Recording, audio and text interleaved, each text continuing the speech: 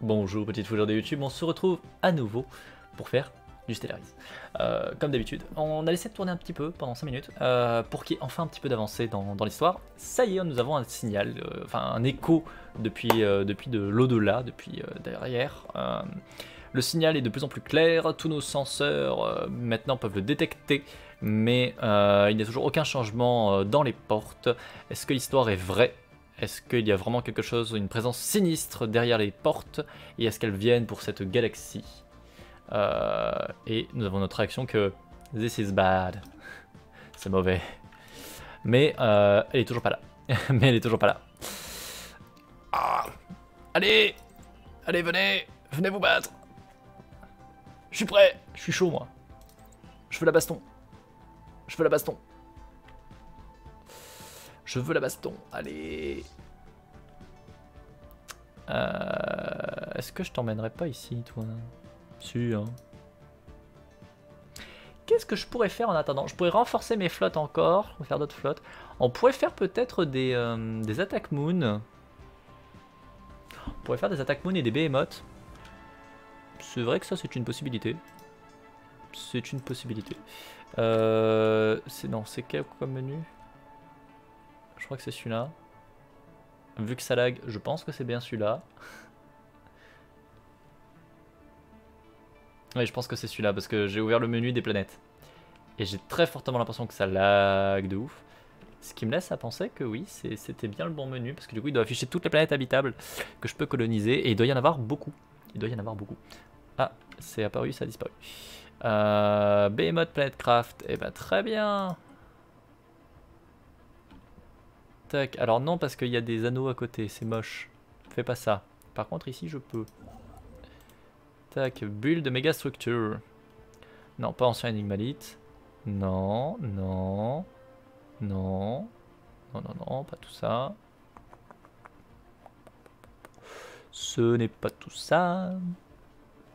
Non, pas dynamique. Non, pas automated. Eh ben. Ah non, transformation. Oh. Bon, attaque moon. On va faire, on va bien réussir. On va bien réussir. Build de méga structure, attaque moon. Voilà. Attaque moon. Tac. Build de méga structure, attaque moon. On va y arriver, les gars. On va y arriver. Tac, toi. Behemoth.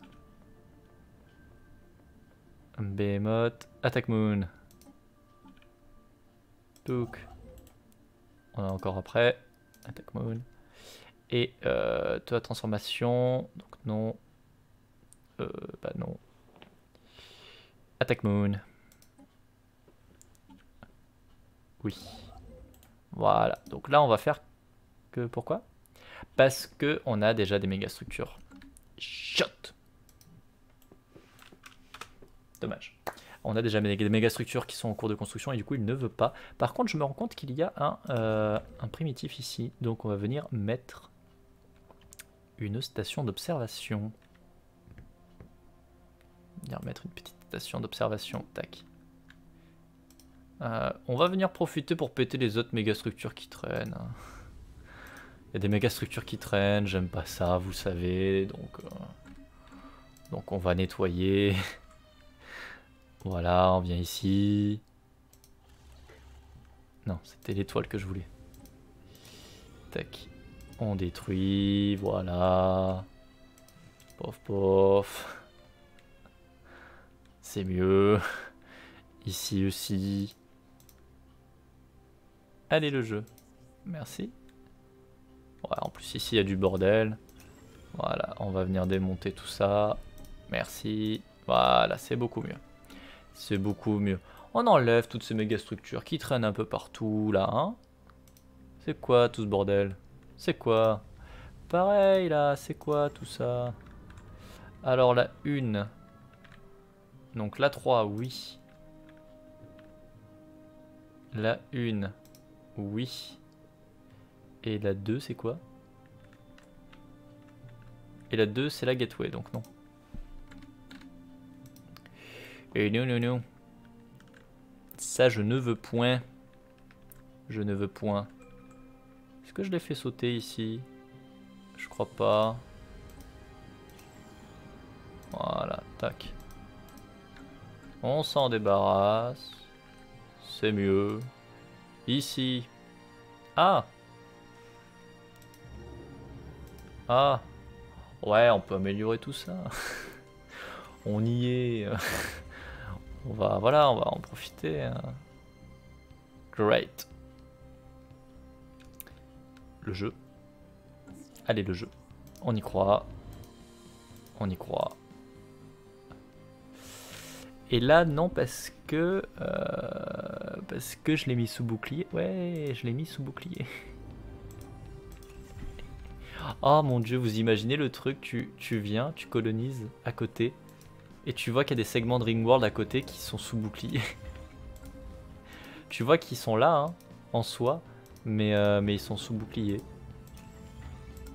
C'est triste. C'est triste. C'est génial et triste en même temps. Oh, on est un peu monstrueux, hein. Parce que c'est nous qui avons mis ces endroits-là sous bouclier en plus. Ah mon dieu. Et du coup, il y a les habitants qui doivent pouvoir voir à côté qu'il se passe des trucs. Et qui voient qu'ils ne peuvent rien y faire. Qu'ils ne peuvent pas y vivre. Alors par contre, ça fait des trucs chelous, hein. Ouais. Il y a des trucs chelous qui se passent là. Le jeu nous fait des trucs chelous. Il y a des morceaux de Ringworld qui vivent tout seuls dans le vide. Pourquoi, comment, je ne sais pas. Mais, de toute évidence, il n'apprécie pas trop les changements là. Ça le perturbe. Comment ça se fait que ça me fait ces trucs là comme ça?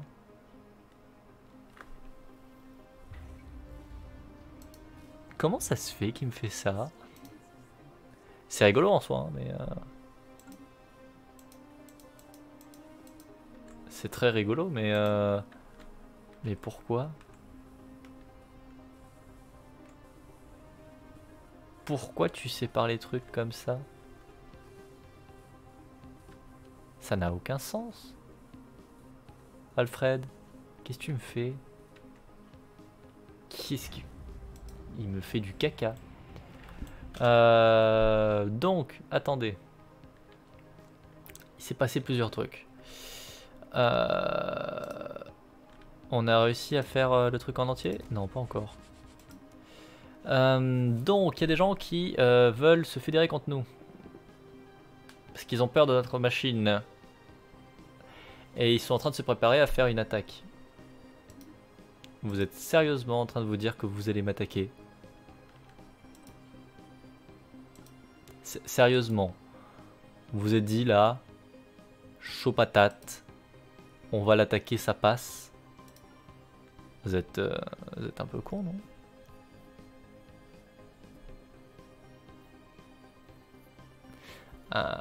Vous êtes un peu stupide, les gars.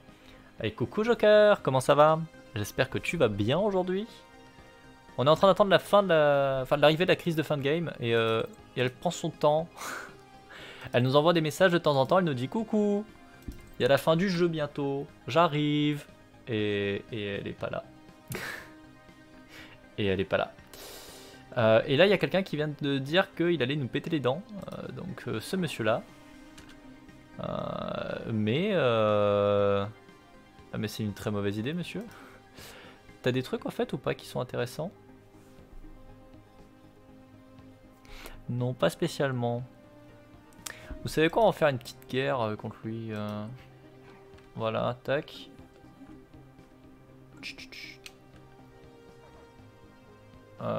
Alors, on va mettre en pause 30 secondes.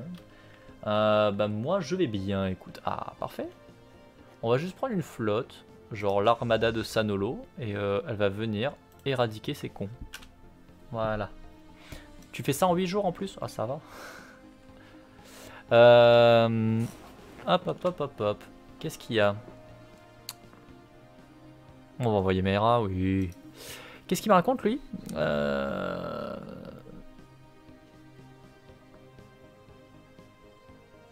Tap. Ok, donc là il vient de proclamer officiellement qu'il construit le Galactic Defense Pack, une fédération qui est prévue pour me poutrer, parce que justement je suis en train de faire une arme de destruction galactique et qu'ils ont très peur de l'arme. On va leur répondre, mais voilà. Voilà.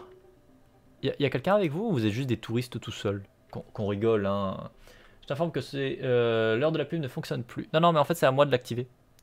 C'est à moi de l'activer et du coup je suis pris dans le jeu. Mais je vais le faire.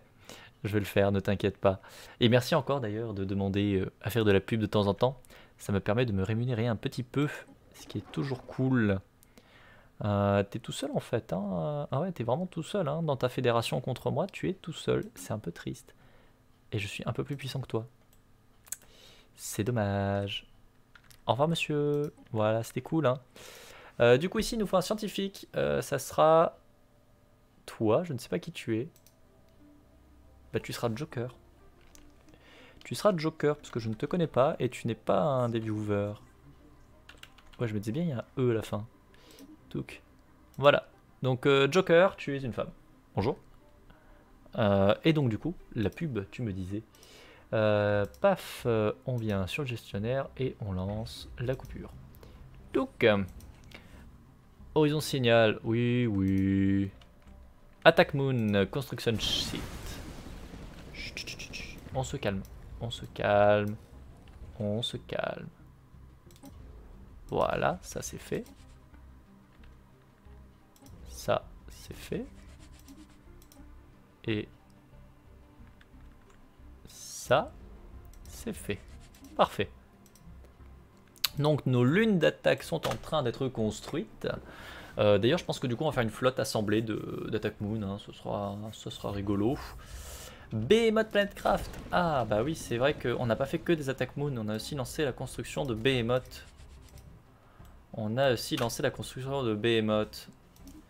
Qu'est-ce qui pourrait mal se passer que de rajouter des moteurs et des canons sur une planète pour en faire un vaisseau géant? Rien. Tout est logique. Tout est très bien. Rien ne peut mal se passer. Ici, je vois que j'ai des troupes que j'ai jamais assemblées d'invasion terrestre. Je les ai oubliées. Donc je vais les fusionner. Tac. Il n'y en a pas d'autres qui traînent ailleurs, hein. Non, c'est le seul. On va les fusionner en une seule flotte d'invasion. Pas besoin de tout laisser. Putain, la flotte d'invasion d'ailleurs. Quand je vois la taille des flottes, 269 000, 258 000, 345 000. Ça va. Je sais pas qui c'est qui voudrait me déclarer la guerre, mais c'est pas une bonne idée. C'est tout sauf une bonne idée là.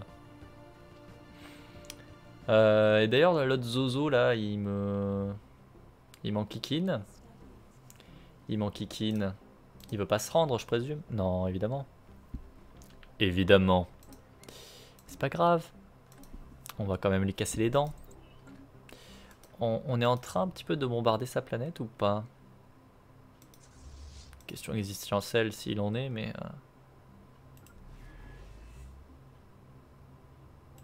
Ouais, il bug en fait sur le fait d'attaquer, de bombarder l'habitat. Les interstellar habitats, il sait pas quoi faire en fait avec. Du coup, il sait pas comment les attaquer. C'est bizarre, hein.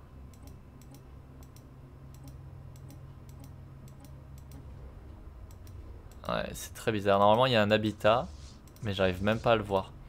J'arrive même pas à le sélectionner. C'est ouf, hein. Il est bugué du cul le mode, hein. C'est cool en vrai, hein, de pouvoir faire des habitats interstellaires, tout ça, mais c'est tellement bugué, quoi. Pour les invasions, c'est bugué. Et non, il n'y a pas moyen de tricker le truc. Cries from behind. Ok, il y a quelque chose qui est en train de s'approcher. Tous nos stratèges...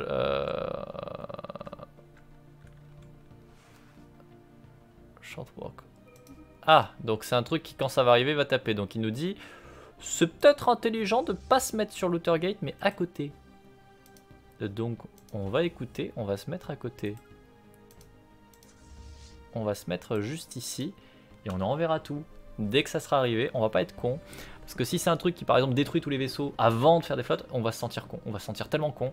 Si on a tout massé là, effectivement, dans le doute, on va faire gaffe. Mais ça y est, la crise de fin de game arrive. Elle arrive. Enfin. Enfin. Et du coup, lui, ben, tôt ou tard, il va finir par se calmer parce que je suis en train de le taper. J'ai mes sous-fifres qui sont capables de faire des trucs. Alors, par contre, ça, c'est un truc rigolo. L'IA est capable de l'envahir. Moi, je peux pas. Moi, je peux pas le bombarder, je peux pas l'envahir. Par contre, l'IA arrive à envahir lors des trucs comme ça, lors des bastons.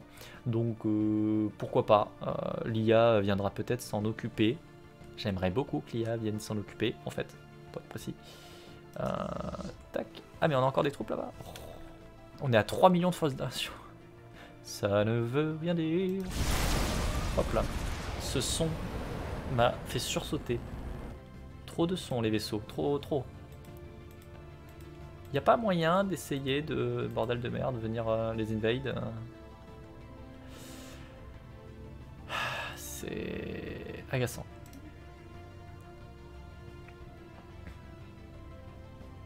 Un petit space. Non, justement, il faut que je chope le... Il faut que j'arrive à choper l'interstellar habitat.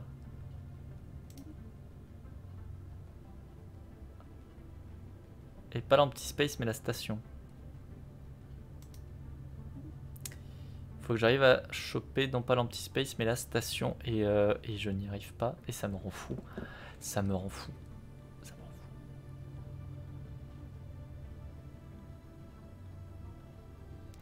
Bon, c'est pas grave. C'est pas grave. C'est pas grave. Bon, on va rester là. Et puis de toute façon, il pourra pas faire grand chose à part se prendre des nions s'il essaie de faire quoi que ce soit. Donc, on a les messages comme quoi les mégastructures sont en train d'être détruites. C'est très bien. C'est très bien. On va relancer des... Oh, méga... Bah tiens, j'allais dire, on va relancer des technologies aléatoires, mais en fait, non, on a des choses à faire. On a l'oméga théorie. Pourquoi pas? Je sais même pas ce qu'il fait comme bâtiment. Si, c'est l'horizon signal. Si, je vois ce que c'est. Ouais, donc faudra le construire quelque part. Tac.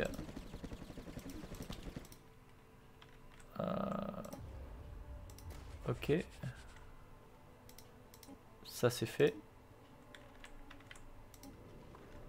Non, attaque moon. Tac. Attaque moon. Tac. Voilà, parfait.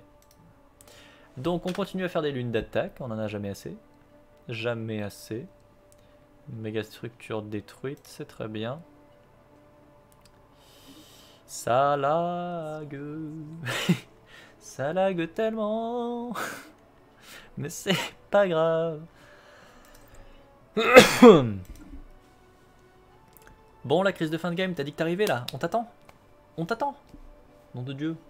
Allez, viens te battre.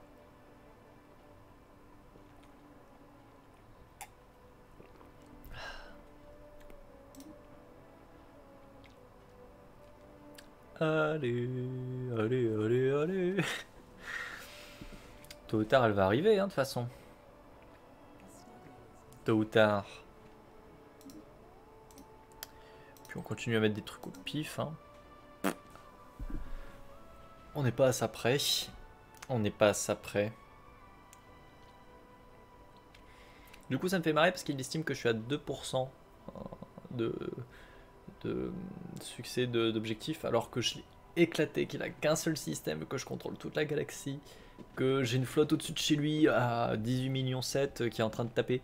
Mais il estime que ça va, il a de la marge, il n'est pas obligé de s'en rendre. La diplomatie, YOLO, hein. Genre, what the fuck, quoi. Et en plus, il veut pas de beaucoup, hein. Il veut pas de beaucoup.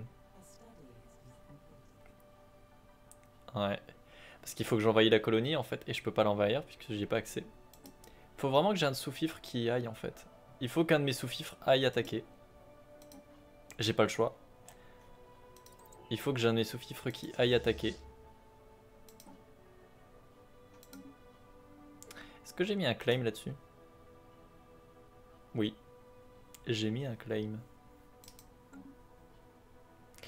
J'ai mis un claim, donc en plus, oui, j'ai le claim dessus. Ouais, non, bah il faut juste que l'IA vienne m'aider. Il faut juste que l'IA vienne m'aider. Voilà, on va encourager les sous-fifres à venir ici aider. The loop. Bon, on va étudier.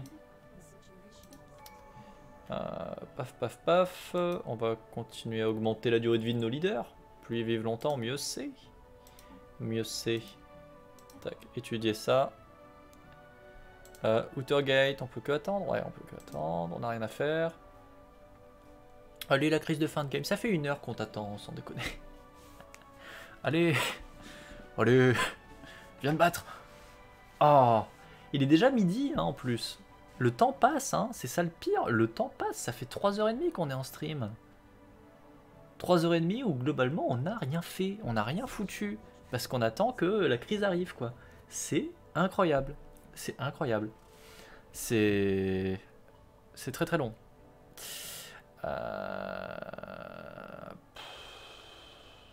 Ouais, vas-y. On ouvre au public. On ouvre au public. Et oui, hein, bah ouais, c'est... Bon, elle arrivera. Hein. Enfin, elle arrive. D'après les messages qu'on a eus, elle arrive la crise. Elle est pas très loin. Mais bon, elle prend son temps. Elle est timide. Ouais, c'est ça, elle est timide. Elle s'est dit, vas-y, pas trop vite, quand même.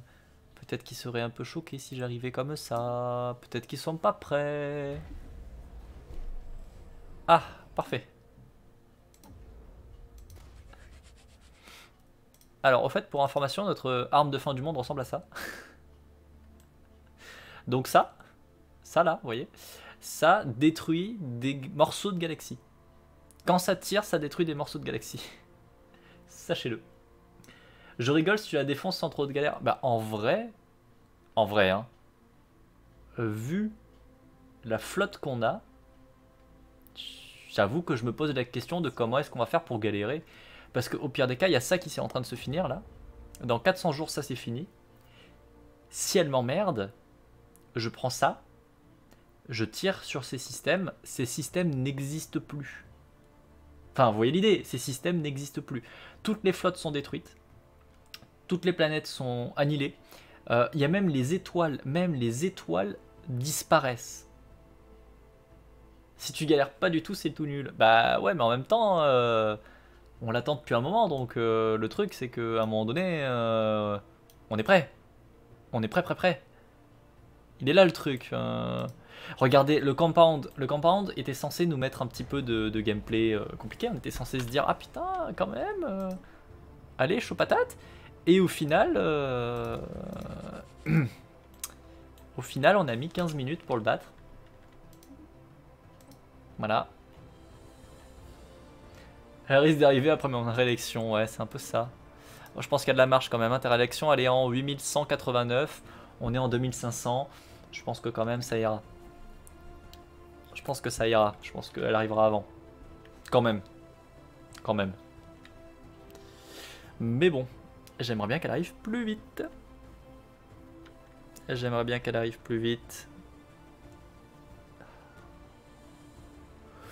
Espérons, bah ouais, espérons. Oui, non, parce que s'il faut attendre 8000, ça n'arrivera pas, je vous le dis. Hein. Power overwhelming. Enfin.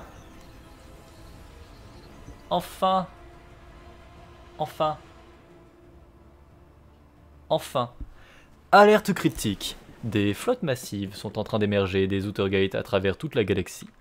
D'ailleurs, ouais, du coup, il a pris le contrôle de ça. Attends, il a pris le contrôle de ma station. Enculé. Bon, allez, 308K du coup. Bonjour, vous avez des skins blancs ou... Oh. Donc, nos stations qui les gardaient ont mystérieusement disparu et ont été remplacées par les stations des envahisseurs. Les rapports indiquent que toutes les autres gates ont également été décelées et que des flottes similaires sont apparues. Les envahisseurs semblent avoir des similarités avec les designs des précurseurs, mais sont largement plus avancés, avec un motif distinct blanc. Alertez tous les commandants. Alerte rouge. Bam. The Stellarborn, donc le... Comment est-ce que ça va être le Stellarborn? Ça va être le nez des étoiles? L'enfant des étoiles peut-être? Bon. Le grand tournoi commence. Nous sommes les Stellarborn. Nous sommes choisis par la lumière. Nous sommes le champion de l'Oméga. Il y a une grande menace qui arrive à l'horizon. Qui va menacer toute forme de vie à travers le métaverse. Un contest, un tournoi, enfin voilà, on va dire un tournoi, doit être tenu pour déterminer quel est le nouveau champion qui servira comme représentant de chaque galaxie pour l'ordre de la lumière. Chaque empire peut participer ou se rendre et rejoindre les spectateurs. S'il vous plaît, faites votre choix. Ah, tu peux dire non, non, moi je participe pas, les gars, trop la baston, je regarde. Wait a minute. Vous êtes qui? Vous êtes quoi exactement?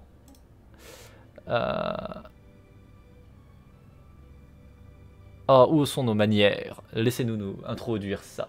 Oui, je vais donner les bonbons pour les chats. Et du coup, coucou Apollyon. Ça y est, la crise de fin de game est arrivée. La vraie crise de fin de game. Enfin, après tant d'attentes, ils sont là. Ils sont là. Donc, nous sommes les Stellarborn, les champions de l'ordre de la lumière. Nous servons sous l'Oméga, une entité qui protège l'univers. Bien que nous aimerions parler plus de nos designs, ça ne porterait pas beaucoup de sens à ce moment. Pour le moment, comprenez bien que vous avez une mission, que nous avons pour mission d'organiser le tournoi afin de trouver un empire méritant de rejoindre notre cause. Ouais, vos vaisseaux ressemblent vachement à ceux des Fallen Empire.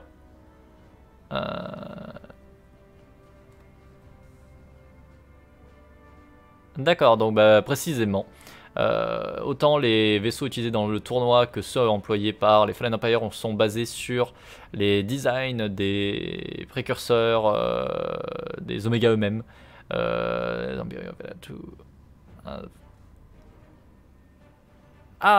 empires que vous prenez comme les déchus ont été une fois parmi les grands gardiens de l'univers. Il y a très longtemps, l'Oméga a vu du potentiel en chacun d'eux. Ils ont été élevés et ils ont été on leur a donné le but de protéger la galaxie. Leur empire était alors à travers les étoiles et était bien plus haut. Mais avec l'arrivée des ténèbres, ils ont été corrompus et l'unité qu'ils avaient joint entre eux, qu'ils avaient unifié, a été détruite. C'était autrefois un pouvoir glorieux. Maintenant, ce n'est plus qu'une petite étincelle. Un vent, un dragon. Maintenant un Tianki. Avant un dragon, maintenant un Tianki, donc une baleine d'espace, ok. Qui existe seulement pour se nourrir sur des gaz giants sans défense, sur des géants de gaz sans défense. Leur temps a depuis longtemps passé. Il est maintenant le temps d'avoir un nouveau champion et un nouveau garde pour l'univers. Est-ce que vous serez ce champion? Seule votre volonté, votre force nous le diront. Qu'est-ce que c'est que ce tournoi? Paf.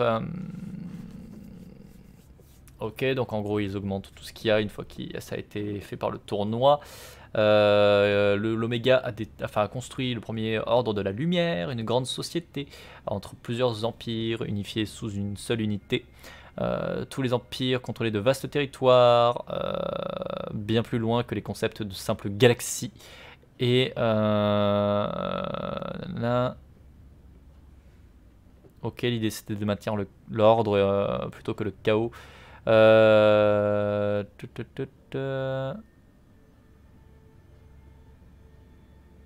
le premier ordre de la lumière s'est planté comme une merde. Ok. Les ténèbres ont attaqué.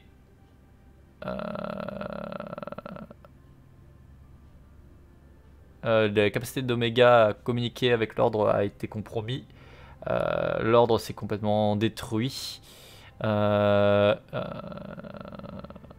Et d'ailleurs, les empires déchus qui étaient censés protéger tout le monde, en fait, ont failli non seulement à leur tâche, mais surtout ont propagé les dommages et la corruption bien plus loin. Mais l'univers est toujours en danger, la corruption des ténèbres est toujours là à l'horizon. On avait besoin d'un nouvel ordre de la lumière. Et du coup, les Oméga cherchent pour ça une nouvelle approche.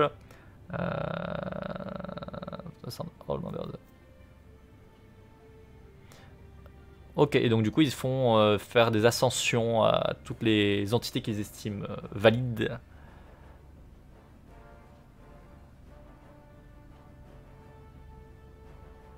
Ok. Ok. C'est quoi juste les ténèbres? Ah, ça me dit rien du tout. Si. On ne connaît pas son vrai nom. C'est une ancienne entité. Et qui essaie de réunir tout ce qui existe comme une part de lui-même. Il a détruit les plans de l'Oméga, il a détruit leur manie et leur ordre, et a mis en place la première grande guerre. Même à l'heure actuelle, l'Oméga est engagé dans sa bataille contre les ténèbres, et nous devons trouver ses serviteurs et les battre.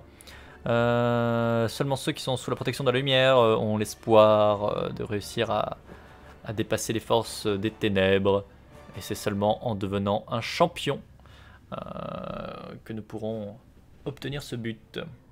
Ok, on discutera plus tard. Et du coup, faut se foutre sur la gueule, c'est ça?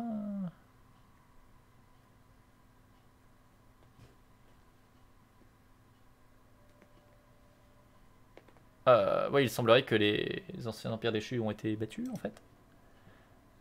Ouais, mais c'était prévu.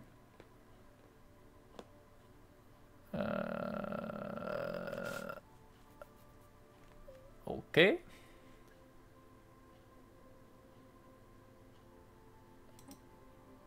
Patience. Bonjour. Et bonjour les cariots. Donc 2 bombes pour les chats. On va donner les bombes pour les chats. Bon, en gros, de ce que je comprends, il faut aller les battre. Je ne sais pas si du coup ils viennent, s'ils vont bouger. Je ne sais pas du tout s'ils vont bouger pour venir essayer de nous casser un peu les dents. On va voir ça. En tout cas, on va donner les bonbons au chat. Regardez comme il est à fond. C'est au-dessus de ta tête. Sans me manger le doigt. Donc il y en a 2 parce qu'il y en avait un pour Apo que j'ai pas donné puisque je lisais. Et il y en a un deuxième pour Lucario. Voilà. C'est bien, t'as eu tes 2. Mon chaton. Ah bah j'allais t'appeler sur le lit. Pas sur le lit, sur le fauteuil. Voilà, et d'une. Ça lui plaît bien. Hein. Non, non, non, mon chaton, t'en as déjà eu 2. Toi, t'en as déjà eu 2, ça suffit. Mon chaton. Et tu te fous de ma gueule ou... Eh. Voilà, regarde ici. Eh, sans me manger le doigt, ok? Merde, je l'ai fait tomber du coup. Il a voulu me bouffer le doigt, le salaud. Il est tombé, mon bébé. Il faut descendre. Tu l'as? Oui, tu l'as trouvé, c'est bien. Il a failli tellement me niaquer le doigt. J'ai senti ses petites dents le long de mon pouce. C'était pas très agréable. C'était pas très agréable. Il a failli me dévorer. Il a faim. Oui, alors c'est pas étonnant qu'il a faim. Ils ont tout le temps faim. Ils ont tout le temps faim. C'est des trous sans fond. C'est des estomacs sans fond. Hein?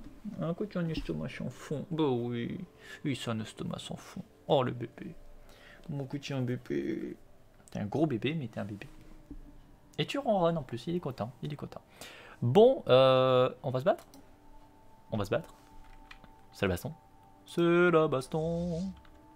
Bon, eh ben c'est parti, on va voir. Je ne sais pas du tout si on fait le poids ou pas. J'en sais rien. Rendez-vous compte que je ne sais absolument pas ce que ça vaut. Je sais pas s'il va nous éclater ou pas. J'en ai vraiment aucune idée de s'il va nous éclater ou pas. J'ai pas l'impression qu'il aille plus loin.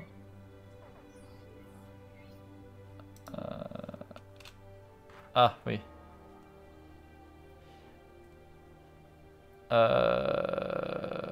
Bon, Castigmat, il lui arrive des trucs bizarres. Ok. Merci de m'avoir donné des trucs. Ok, et il disparaît. Au revoir.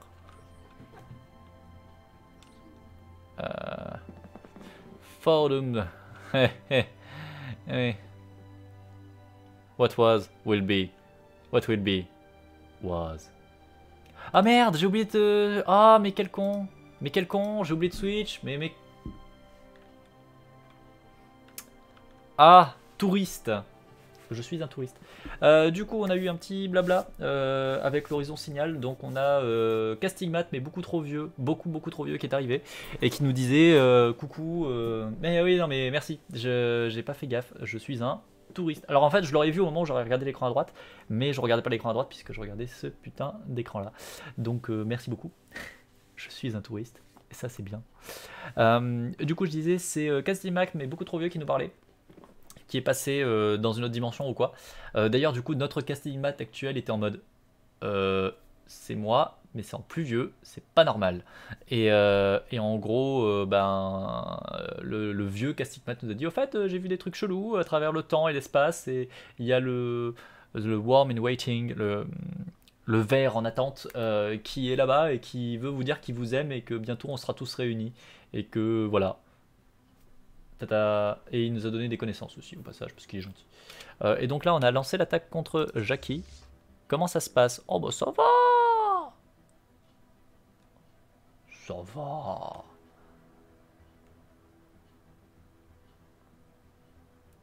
Alors ça va, tu tapes un peu quand même toi. Hein, tu tapotes hein monsieur.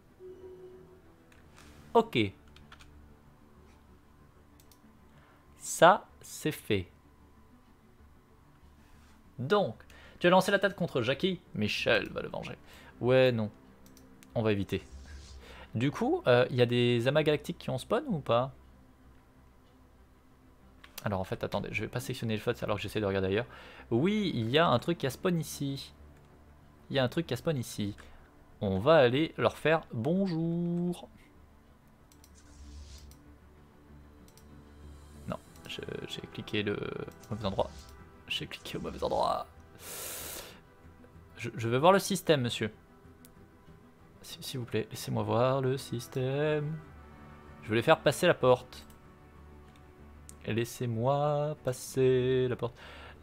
On va vers la nouvelle frontière. C'est magnifique. C'est magnifique. Voilà, parfait. Parfait. On va aller voir ce qui se passe de l'autre côté. Et du coup, il m'a fait sauter mes putain de station que je me suis pété le cul à faire. Ça me trouve le bal. Voilà.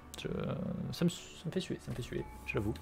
D'ailleurs, question con, mais il balade ou pas l'autre aux autres Outergate? Non, j'ai pas l'impression. Hein. J'ai pas l'impression. Bonjour.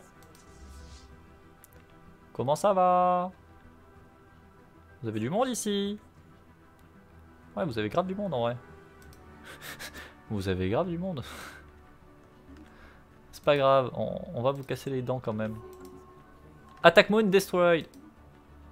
Ah, on a perdu une Attack Moon. Ce sont des choses qui arrivent. Tiens d'ailleurs, et eux, on peut vous parler un peu? Si on a besoin de vos services. Non, ils me disent, bah les couilles. Ok. Ok. Ah, ils se baladent. Ils se baladent. Ah. C'est pas très bon signe ça. C'est pas très bon signe. On a perdu quelqu'un. On a perdu Apollyon. Apollyon, amiral Apollyon, vous êtes décédé. Je suis désolé. Et j'ai l'impression qu'on va pas perdre que Apollyon. Hein.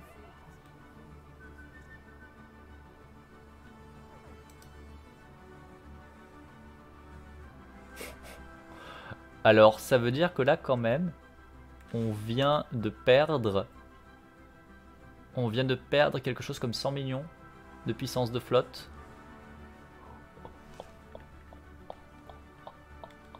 On vient de perdre 100 millions de puissance de flotte. Sérieusement? Mais lol.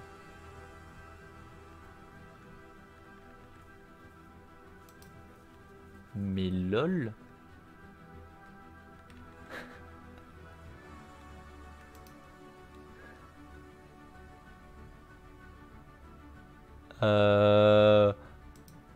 Ok. Du coup, on n'était pas prêt en fait. Word of Wisdom. Oh putain, mais en fait, on n'était pas prêt de ouf. Si on vous dit, on a besoin de temps.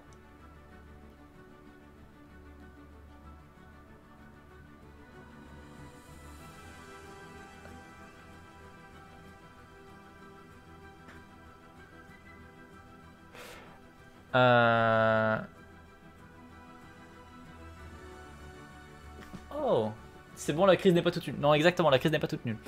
Donc, on a deux possibilités. En fait, on devient des sujets du Stellarborn ou... Et nous-mêmes aussi. Stellarborn Penarrow under the Stellarborn.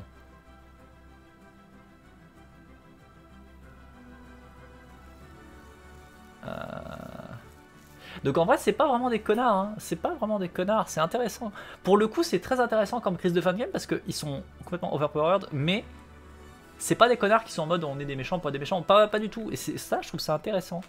Je trouve ça très intéressant. C'est vraiment super intéressant. Bon par contre les gars...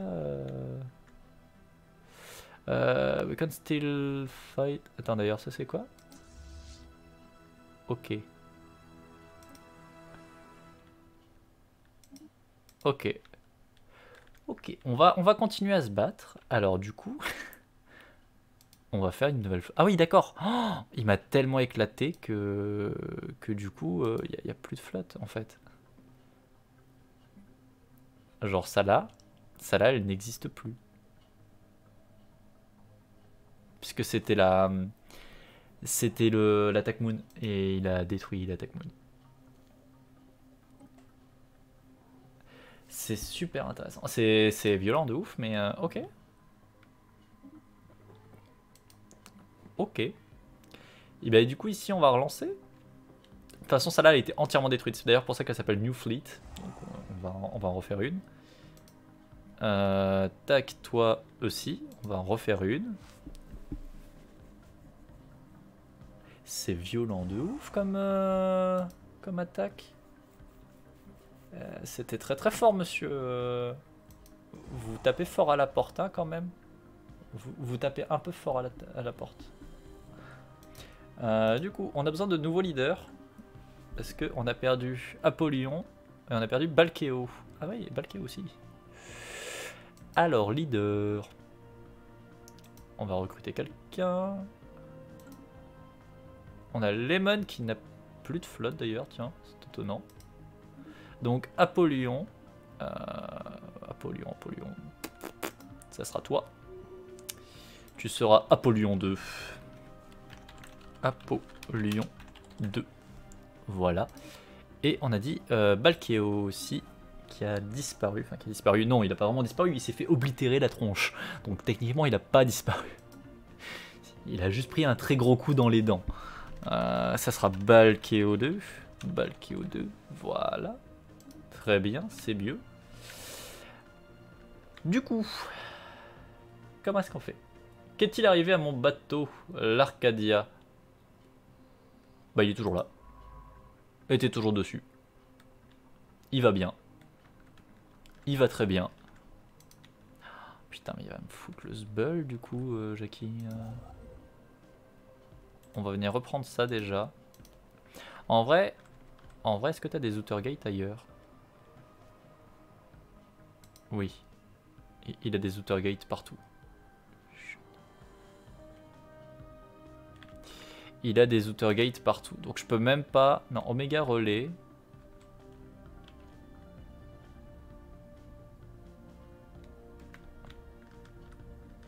Attends, t'es en train de me dire que c'est une méga structure qui a des planètes tout autour?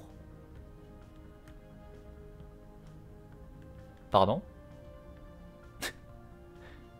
C'est une... Ils ont fait... Hein? Hein? C'est quoi ces méga structures?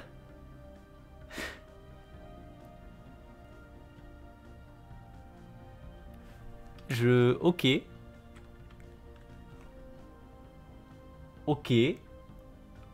Ok. Et coucou Kira, je passe en coup de vent pour te souhaiter un bon live. Et bah c'est gentil, merci beaucoup.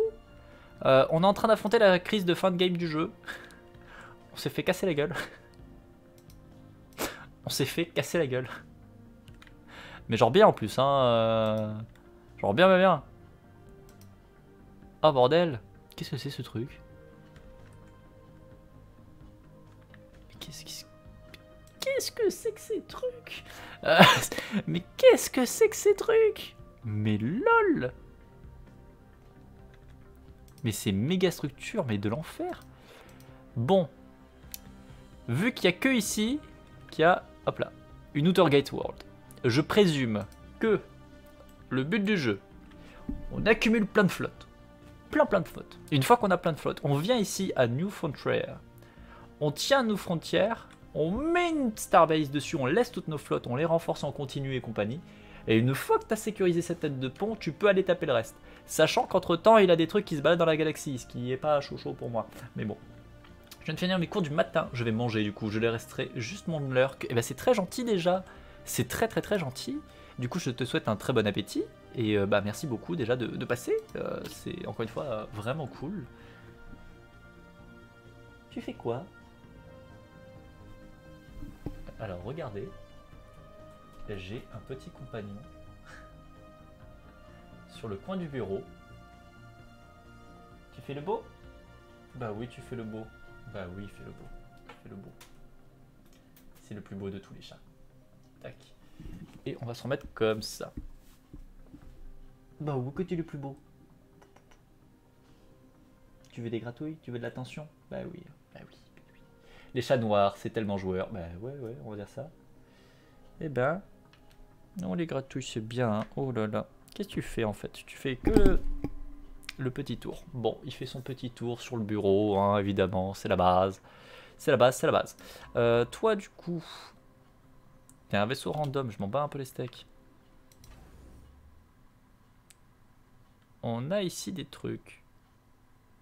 C'est vrai qu'on a ça ici que j'ai pas envoyé de l'autre côté. Il est vrai. Il est vrai.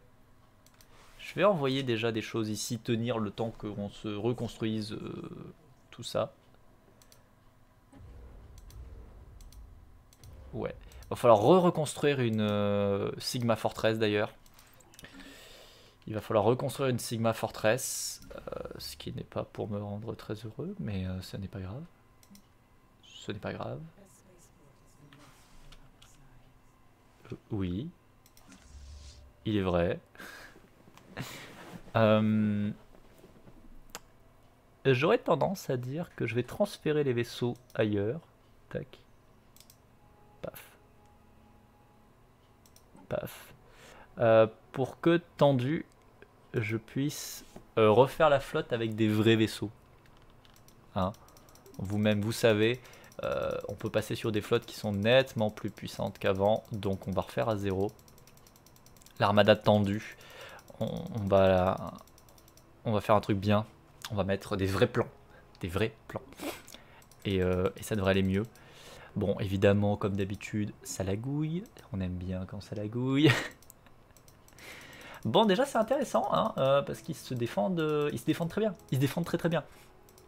Donc déjà, c'est bien. On a une crise de fin de game qui a un intérêt à combattre. C'est-à-dire que la présidente qu'on a eue, là, le compound, je m'attendais à ce qu'il nous mette un petit peu détaqué. On l'a tué en 15 minutes, et juste en 15 minutes parce qu'il fallait envahir les différents mondes qui lui appartenaient de base dans un cluster différent. Sinon, on serait avancé en ligne droite et puis c'était fini, quoi. Donc en vrai c'est bien. On a une crise de fin de game qui vaut quelque chose. On a une crise de fin de game qui est là, présente, et qui est prête à faire un peu des trucs, quoi. Et ça c'est grave bien. C'est grave bien. Je suis très content. je suis très content. Par contre, ça lag du cul, quoi.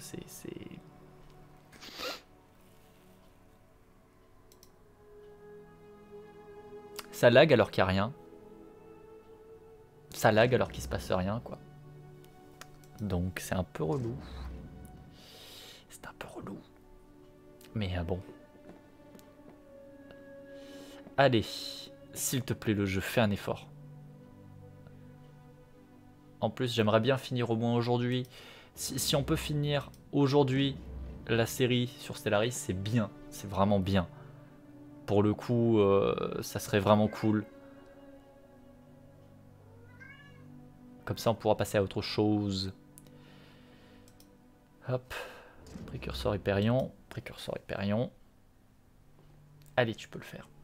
Je suis un peu triste de voir que Mr. Fox n'a pas fait de zapping YouTube de l'année 2020. Mr. Fox, j'écoutais Mr. Fox à une époque lointaine parce que j'écoutais les séries audio qu'il faisait. Mais je n'ai jamais suivi ce qu'il fait sur YouTube ou quoi que ce soit. J'avoue que je ne sais pas du tout comment ça tourne. Et je trouve qu'en plus les séries ont un peu mal vieilli parce que ça a été fait quand il était beaucoup plus jeune et quand moi-même j'étais beaucoup plus jeune surtout. Et que c'est pas du tout ce que aujourd'hui je trouverais très intéressant. Pas que c'est mauvais, hein, c'est pas le principe. C'est que y a un côté où j'ai mûri et je suis plus le même individu. Et je pense que ça me parle plus du tout. Et du coup, j'avoue que s'il fait un contenu qui est assez équivalent à ce qu'il faisait à l'époque, je pense que j'accrocherai pas outre mesure. Oh là là, mais c'est fou comme ça lag, il faut arrêter là. Il faut arrêter. Allez le jeu, déconne pas. Tac. C'est un enfer. C'est un enfer. Parce que là, le jeu est en pause. C'est ça le pire. Le jeu est en pause. Le jeu est en pause, quoi. Pourquoi est-ce que ça lag comme ça? Ça devrait pas laguer comme ça. Hop, hop. D'accord, c'était pas du tout là que j'avais cliqué, mais allez, vas-y. Si tu veux.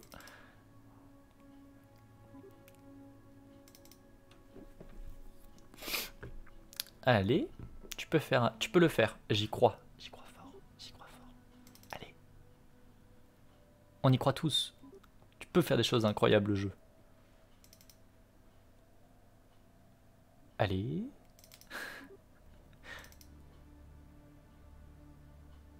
Allez. Et je vais lancer le renforcement de la flotte. Tu vas survivre? On a 130 000 de... Par contre, c'est pas possible que ça lag autant. C'est pas possible que ça lag autant. C'est peut-être parce que j'ai construit beaucoup de vaisseaux? Encore que...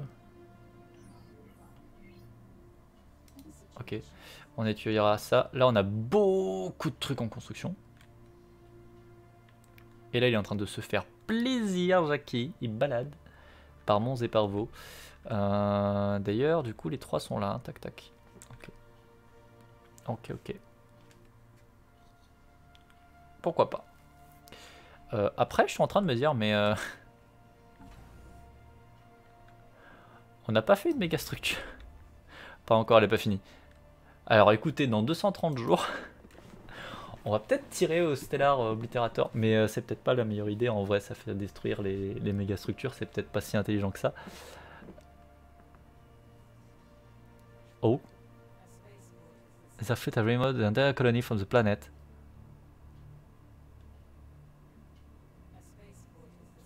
What? Ils ont téléporté la population ailleurs. Mais non. Mais c'est quoi ce truc? Mais les gars, mais what the fuck? Et ils l'ont terraformé en monde Gaïa parfait. Non, attends, c'était peut-être pas ça là. Vous avez fait ça où? Ah tiens, d'ailleurs, il y a un unique world ici. Intéressant à savoir. Vous avez fait ça où? Ah putain, ici.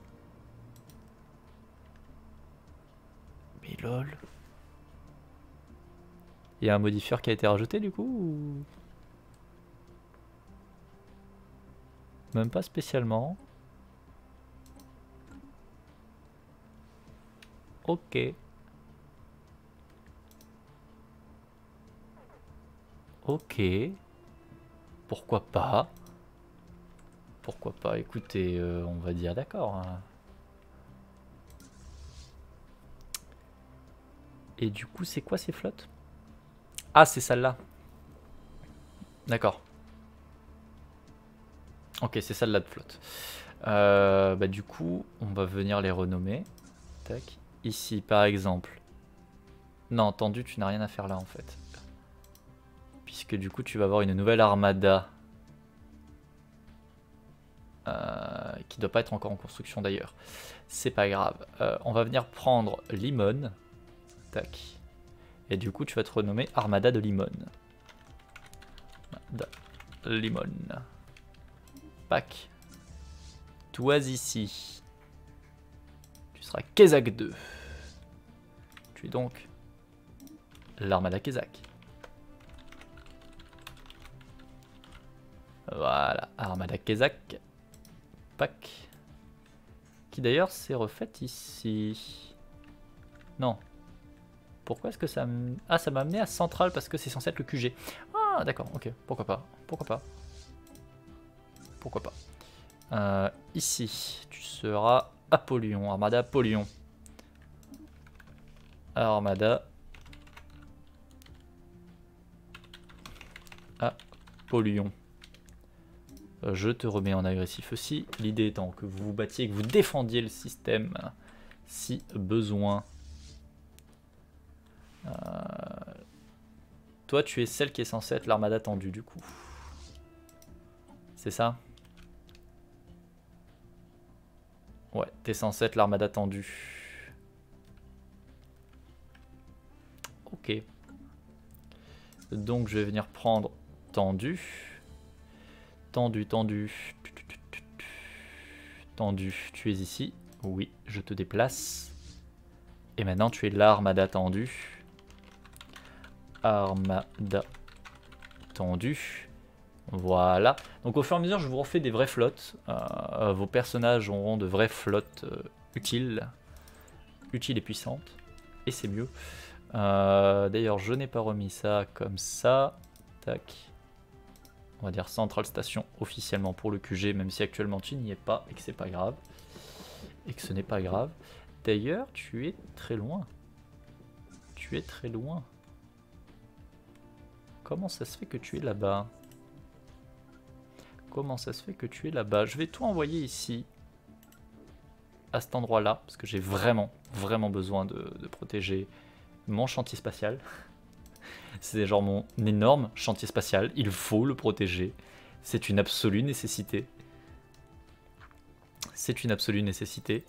Donc on va le protéger. On va le protéger. Très vite même.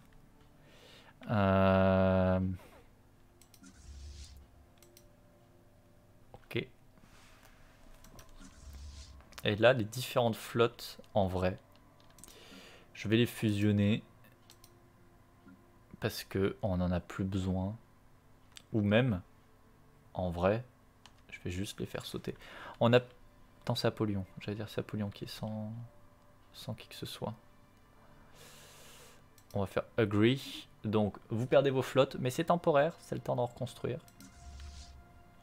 Toi, tu es rentré à domicile. Très bien. Tu vas te réparer. Toi, ouais, tu es une vraie flotte aussi. On va te réparer. En fait, à partir du moment où ils ont des précurseurs et qu'ils sont à 474 quand ils sont construits entièrement, c'est que c'est une bonne flotte. C'est que c'est une des vraies flottes qu'on veut garder. Donc on va redévelopper tout ça. On va redévelopper tout ça. Toi, non, toi t'es du caca. Ok, on a des lunes qui s'envolent. Tac. Maintenant c'est qu'une seule flotte.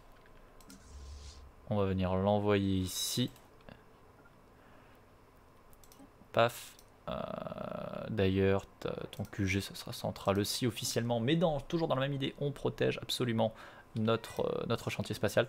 Ils sont en train de s'enfoncer dans nos lignes, mais alors... tranquille, hein. Tranquille, tranquille, hein.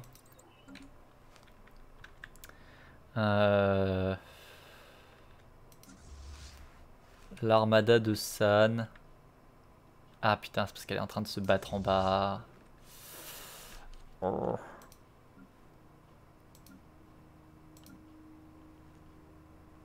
Là, on en est où? Les 4 flottes sont en train de se refaire, c'est bien. On est en train de remonter en termes de puissance de feu, c'est très bien. On va essayer d'aller récupérer la porte qui est ici, rapidement. Là déjà, ah oui, là déjà on a fini. Là on a fini, on va remplacer tout de suite. On va tout de suite remplacer par une Sigma Fortress, en espérant qu'on a le temps de la construire avant qu'il réattaque par là. Ce qui n'est pas certain, mais bon, hein. Ah, par contre, on se retrouve devant ce problème que, à nouveau, il veut pas m'afficher le nom du système, donc je vais pas pouvoir construire la forteresse Sigma. Chut. Ça c'est de la merde. Ça, le fait qu'il veut pas me mettre le Sigma là-dessus, c'est chiant. Une fois sur deux, il veut pas me le faire apparaître, c'est relou. C'est très relou. Bah du coup, on va reconstruire, puis on va voir comment ça se passe. On va voir comment ça se passe. Ouais, on va voir comment ça se passe. Tiens, d'ailleurs, qu'est-ce que c'est ça? The Stellarborn, ils sont en train de se fight avec... Ils sont en train de se fight avec la Fanon. Ils sont sortis d'où?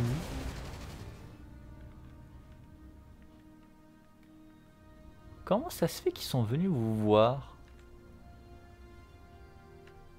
Ils sont venus de quel côté?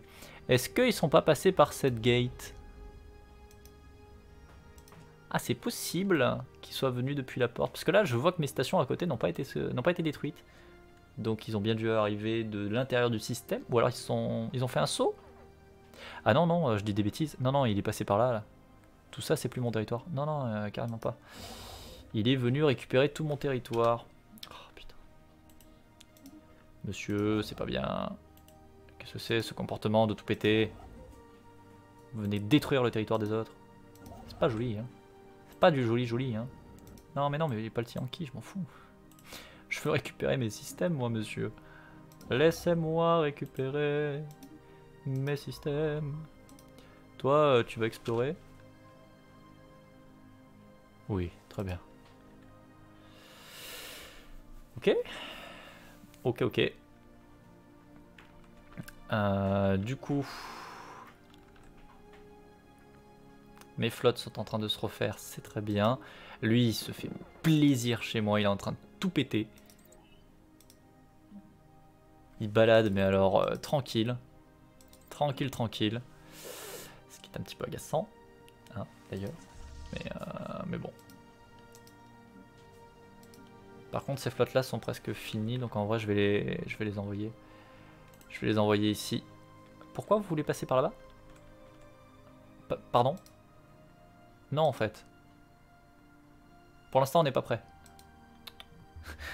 Pour l'instant, on n'est pas prêt, les gars. Vous passez pas par là-bas, hein. Vous ne passez pas par là-bas, hein. Voilà, vous allez en ligne droite. Et vous êtes à 3 sauts du truc, quoi. Les mecs, ils sont suicidaires, tu sais, ils veulent passer par la zone où il est ultra défendu et que tout le monde est mort tout à l'heure. Non. Non. On va essayer peut-être d'attaquer lui.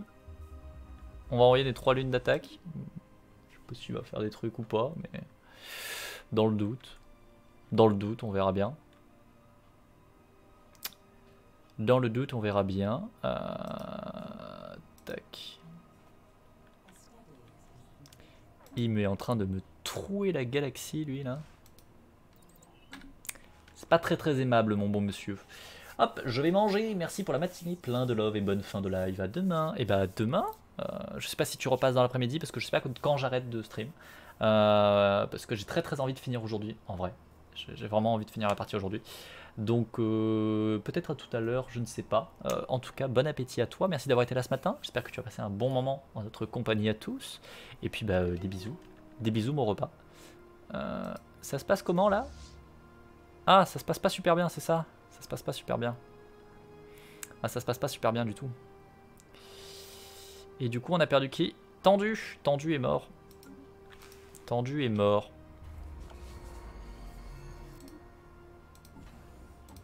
Tendu est mort. Quasi oblitérator. Je suis curieux de savoir si ça marche quand même.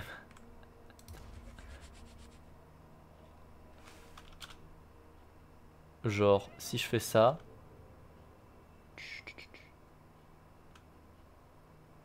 Choose target. Alors, je suis dans le panneau de contrôle. Ok. Pas de mécanisme, ok. On va voir les paramètres. Alors, increase. Ah non, on met à fond, nous. Extremely height. Non mais vas-y, on peut y aller. On peut y aller, frère.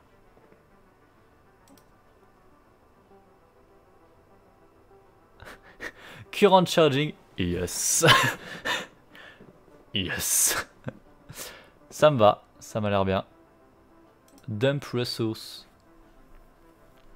Ah, on peut lâcher des ressources comme ça pour le feed. Ah bah vas-y, hein. T'as vu la quantité de ressources qu'on a en stock? On va y aller, hein. On va y aller. Oui. Très bien. La bouffe, allez, là pareil, la bouffe, vas-y.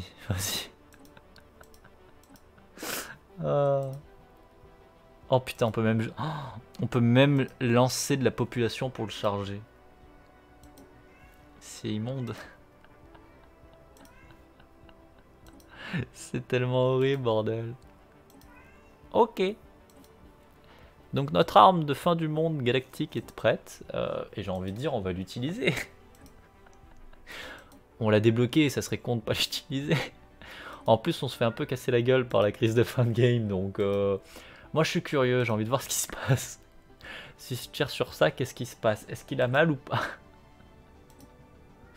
Je pense que oui. Mais bon, on sait jamais. On sait jamais.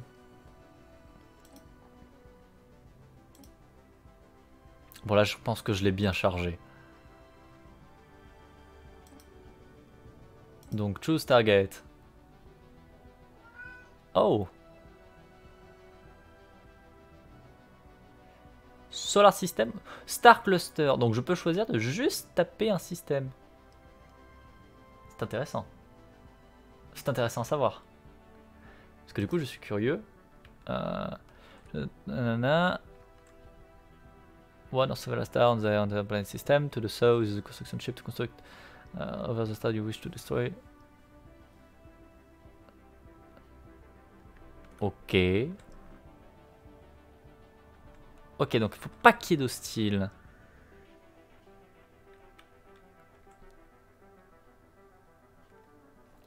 Il faut pas qu'il y ait d'hostile. Ah. Donc on peut pas le faire. Donc on peut pas le faire.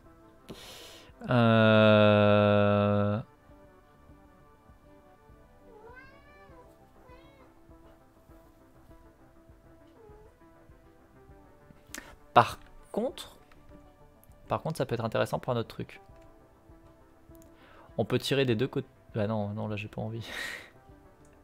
Là il y a un monde unique, j'ai pas très envie de taper dedans.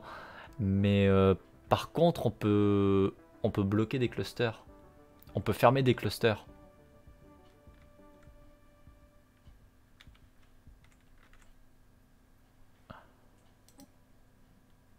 C'est intéressant à savoir quand même. To target enemy fleet near the structure.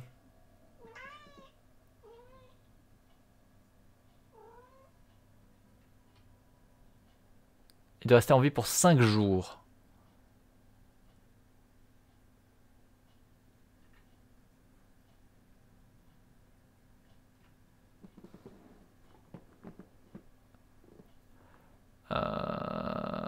Ok, donc ouais, c'est super intéressant, mais ça demande quand même de bien gérer la guerre. Or, c'est pas le cas. Or c'est pas le cas, on se fait casser, on se fait casser le cul, donc en fait non, c'est pas... Je sais pas ce que fait le chat derrière. Donc c'est pas très intelligent là tout de suite, non. C'est dommage, c'est dommage, c'est très dommage. C'est très dommage. On peut quand même fermer des clusters, ça peut être bien, ça peut être pertinent à certains moments. Oh, ça veut dire que je peux péter le système là. Ça veut dire que je peux péter ce système là. Ça c'est cool quand même.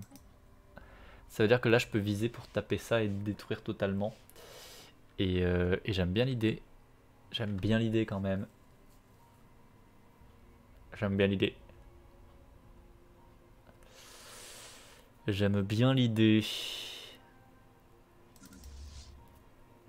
Ouais, alors vu que l'attaque Moon s'est fait défoncer la gueule, on va revenir en arrière. Hein. On va revenir en arrière. On va revenir en arrière. On va refaire des flottes. Hein. On va construire des vraies flottes.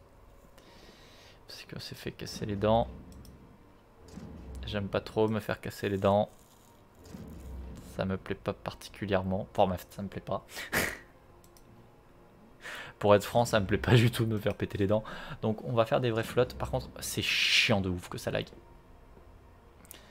Ça vraiment, c'est infernal. C'est juste, je suis juste dans le menu flotte quoi. Pourquoi est-ce qu'il lag comme ça? Ça n'a pas de sens. Ça n'a pas de sens.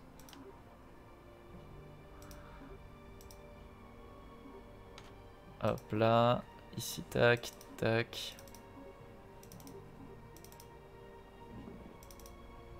Allez.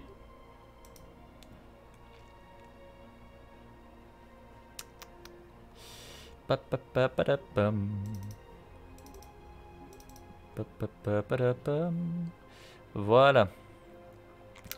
Pourquoi? Qu'est-ce qui me manque?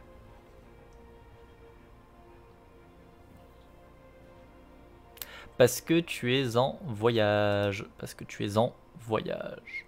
Évidemment. Parce que tu es en voyage, donc ça ne sert à rien. Précurseur, précurseur. Précurseur, précurseur. Pap. Précurseur, précurseur, précurseur. Hop, hop, hop. Donc je fais des vraies flottes. Hein. Il y a des sondages qui disent que par rancune, les gens sont prêts à voter Le Pen en 2022 pour punir les politiciens qui ont échoué à leur fonction. Ton avis? Mon avis n'est pas très pertinent. Donc je ne le donnerai pas particulièrement. Enfin, en fait, c'est que je l'exprime déjà suffisamment de fois. Pour moi, les gens sont cons. Point. Les gens vont voter Le Pen. Point. Parce qu'il y a beaucoup trop de racisme, de discrimination dans tous les sens. Et que c'est pas spécialement parce qu'ils aiment pas Macaron qu'ils vont aller voter Le Pen. Ils vont aller voter Le Pen parce qu'ils auront envie de voter Le Pen. Parce qu'ils avaient déjà envie de voter Le Pen les années d'avant. Donc en fait, non. Ça ne... C'est pas spécialement contre la politique actuelle. C'est que... le monde et la classe politique en général, c'est de la merde. Depuis très longtemps, les gens en ont conscience. Les gens sont de plus en plus concernés par tout un tas de problèmes qu'il y a, parce qu'on voit bien que la société va mal à plein de points. Donc les gens, ben, ils se réfugient là où ça... T'as des discours qui te disent que toi, personnellement, ça va aller. Et ceux qui font ça, ben, c'est généralement les extrêmes, comme Le Pen.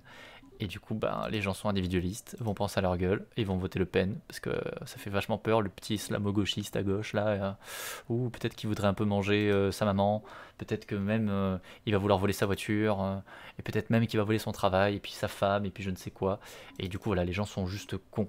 Et ils vont montrer, encore une fois, qu'ils sont cons, et vont continuer à faire de la merde, comme ils l'ont déjà fait depuis des plombes. Sinon, le monde ne serait pas dans l'état où il est. Donc c'est pas spécialement contre Macaron, c'est juste que les gens sont cons.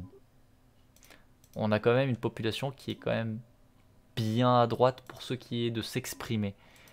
Pas forcément que les gens en France, les Français sont particulièrement à droite, c'est pas ça le propos.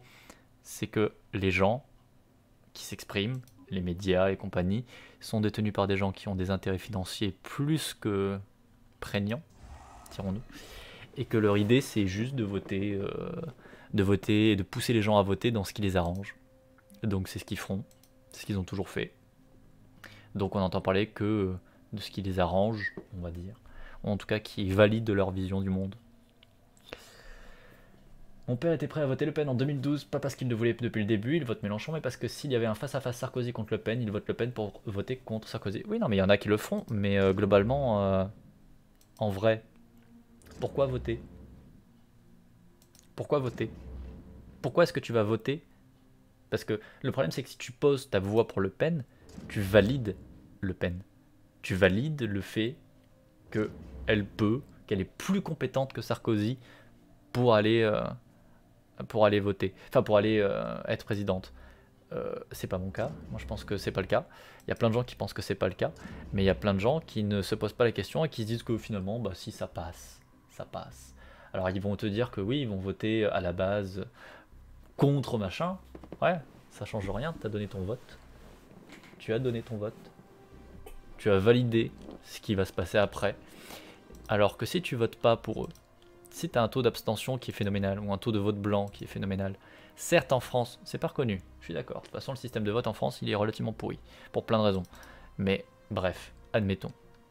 Bah en fait quand on va faire passer ces décisions, et qu'il y aura probablement du coup des gens qui vont se plaindre, et qui vont se plaindre violemment, hein, parce que ce que risque de faire un... Bon, c'est globalement ce que fait un macaron, hein, donc en vrai ça sera pas si différent que ça, mais encore que... Je pense qu'ils sont quand même capables de bien le pire, bien pire.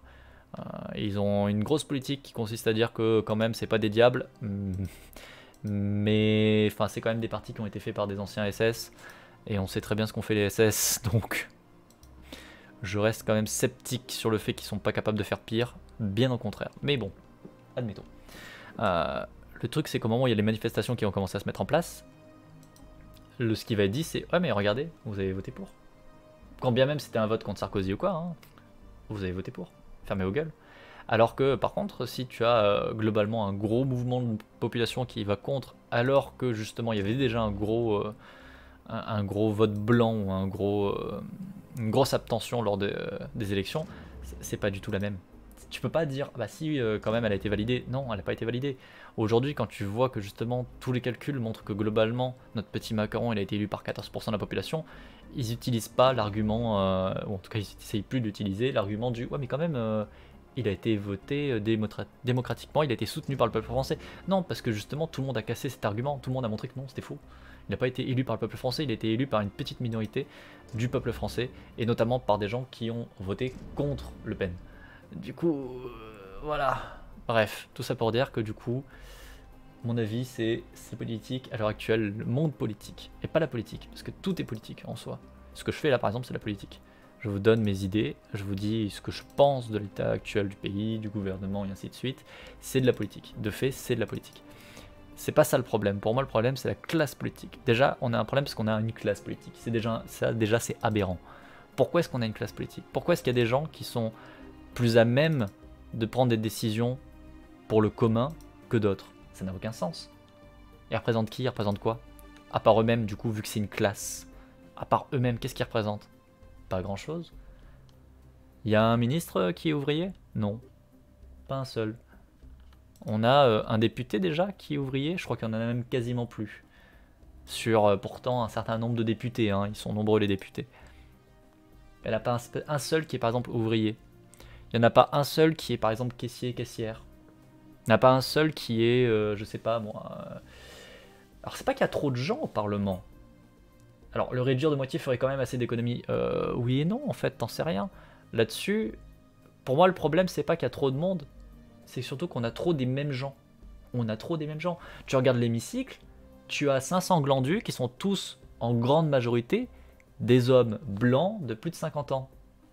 Allez, je vais être même gentil, de plus de 45 ans. La France, c'est à 70%, 80% des hommes blancs de plus de 45 ans? Non, c'est pas le cas. Donc du coup, est-ce qu'ils représentent la France? Est-ce qu'ils représentent le peuple français? Bah non, toujours pas. En plus de ça, c'est sans même partir de la catégorie socio-professionnelle. D'où est-ce qu'ils viennent? Bah, un certain nombre viennent de familles justement plutôt aisées. Bon, est-ce que la grande majorité des Français sont plutôt aisés? Non, pas du tout. Pas du tout. Bien au contraire. Donc est-ce qu'ils représentent beaucoup ces peuples-là? Est-ce qu'ils représentent cette partie-là du peuple? Non, pas du tout. Ni un Mélenchon, ni un Macaron ne représentent le peuple français.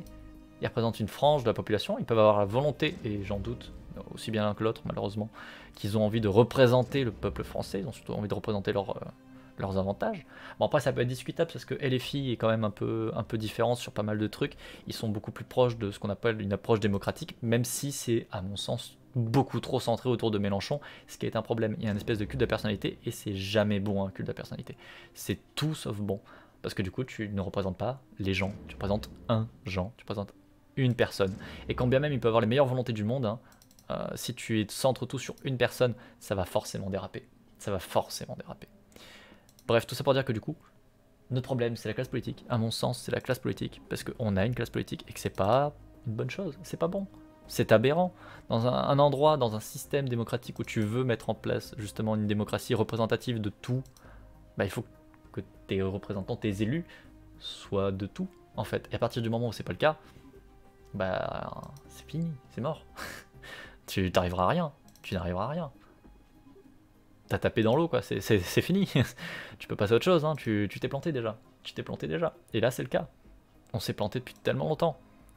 Enfin, on s'est planté, oui et non, parce qu'il faut aussi voir que, par exemple, on présente souvent la France comme le pays de la révolution, tout ça, la liberté, l'amour, et mon cul. La révolution, déjà, on l'a fait sur du sang, donc c'est un peu mignon, c'est un peu gentil. La puissance économique de la France, on l'a fait globalement sur les colonies, l'esclavagisme et ainsi de suite, donc pareil, ça, c'est sympa, hein, c'est toujours sympa pour le côté pays de la liberté. Mon cul, hein, mais c'est pas grave. La guerre d'Algérie, c'était pas il y a si longtemps que ça, hein. Mais bon, bref, admettons. Et derrière, en plus, sur tout ça, tu viens quand même rajouter le fait qu'à l'heure actuelle, on est surtout une puissance économique parce qu'on vend des armes partout à travers le monde, comme des connards, qu'on pousse nos intérêts comme des connards, partout à travers le monde. On ne respecte absolument pas les volontés, on va dire, des autres nations, des autres gouvernements. On s'en bat les couilles, hein, globalement. On dit non, non, nous on pense que c'est bien. Honnêtement, je m'intéresse pour Jean Lassalle. Le gars est quand même technicien agricole à la base. Alors oui, mais le problème de lui, c'est quand même que c'est un gros bof de droite. Mais oui, c'est sûr que c'est déjà mieux. C'est déjà mieux. Mais le problème qu'il y a à l'heure actuelle, c'est que il faut quand même constater que le seul mec qui est un petit peu un ouvrier, c'est un mec random sur tous les candidats qu'on a à peu près un peu qui passent au présidentiel. On en a 2-3, pas plus. Hein. Quand tu prends par exemple Poutou. Poutou aussi, c'est un ouvrier, c'est un syndicaliste et compagnie. Ok, c'est bien, on a eu 2 candidats. Le problème, c'est que tous les médias te présentent la chose de la même manière, c'est « Ouais, mais c'est un touriste. Non, mais il vient pour qu'on parle de son parti, mais c'est tout, il vient pas pour être élu. De toute façon il n'a pas les compétences pour. » Et pourquoi est-ce que du coup, à la fin, ils font 1-2%? Parce que dans tous les cas, on les a présentés du début à la fin des élections comme « C'est des touristes. » Ils viennent là dans le fond pour faire revendication de leur truc, mais c'est tout. Jean Lassalle comme les autres. Donc, il est là encore une fois le problème, c'est qu'on a des élites qui sont jugées comme respectables, adaptées et ainsi de suite. Et les autres, c'est des touristes. Si t'as pas fait l'ENA et compagnie, tu mérites pas, tu n'as pas les capacités, tu n'as pas les moyens, tu ne peux pas être un vrai candidat. Tu ne peux pas être un grand cadre et ainsi de suite. Alors que c'est de la merde, c'est des conneries. C'est des conneries. Pourquoi est-ce que t'es pas capable de faire de la politique? La politique, c'est quoi? Normalement, la politique, c'est faire du vivre en commun. C'est de mettre les choses en commun. Ça rappelle François Bayrou, on ne parlait de lui que quand les élections présidentielles approchent. Il y a un peu de ça, il y a un peu de ça. Bonjour. Donc on est un des candidats. Static Light Power. Ok.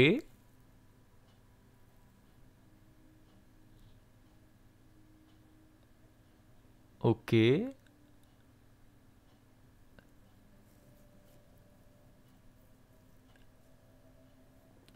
Light energy and possibly turn into your favor. Donc là, en gros, ils sont en train de nous apprendre, en nous tapant dessus, ils nous apprennent à comment devenir mieux. Mais non. Mais en vrai, ils sont super intéressants. Cet événement est super intéressant. Oui, parce qu'on repart un petit peu sur le jeu quand même à la base. C'est super intéressant en vrai. C'est super intéressant. En mode, ils vont nous apprendre, ils vont nous casser la gueule, mais ils vont nous apprendre des trucs. C'est super intéressant. Oh!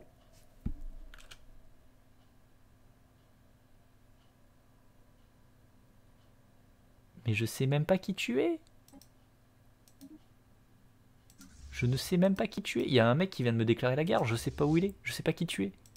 Tu es qui, Jackie? Tu es qui? Qui m'a déclaré la guerre? C'est quoi ce délire? Oh, oh, oh là là. Oh là là. On a débloqué une nouvelle classe de vaisseau. Enfin, on est en train de débloquer une nouvelle classe de vaisseau. Ça a l'air bien. Ça a l'air bien. Bon, quelqu'un m'a déclaré la guerre quelque part. Je sais pas qui. Donc, coucou à toi. Il n'y a pas de nouvelle guerre. Donc, je sais pas qui tu es. Je ne sais pas qui tu es. Je ne sais pas qui tu es. Je me fais déclarer la guerre par des gens random. Ok. Ok. Pourquoi pas? Pourquoi pas? Ici. Ouais, ils ont piqué des gens encore. Salaud! Salaud!